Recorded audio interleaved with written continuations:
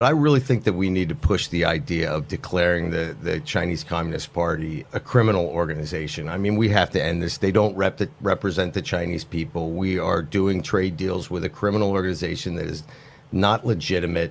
And I think if we do that, if we start speaking about them as a criminal organization, let's stop mincing our words, the world has to react.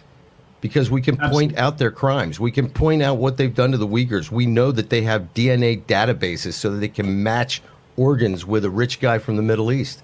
It's terrifying. That's why it's so important also to get out of the World Trade Organization and so we can start giving preference to people that share our values and cut off criminal organizations, of which the Chinese Communist Party is public enemy number one.